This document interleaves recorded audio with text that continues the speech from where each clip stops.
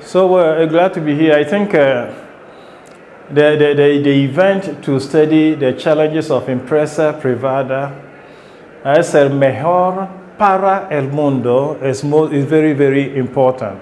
It's not es el mejor nel mundo or del mundo, ma para. So it is an invitation for business to consider its role at the service of society.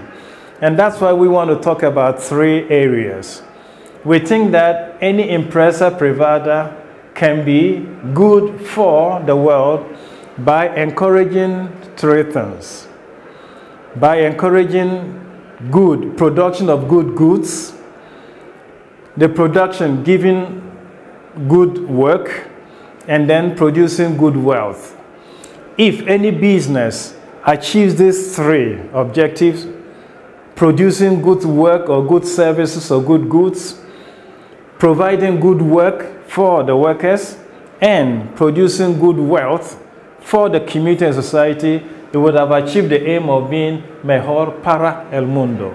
And this is basically the thoughts that we share with you. How a business can produce good goods, good work, and good wealth. These are the 3 big objectives that we want to share with you.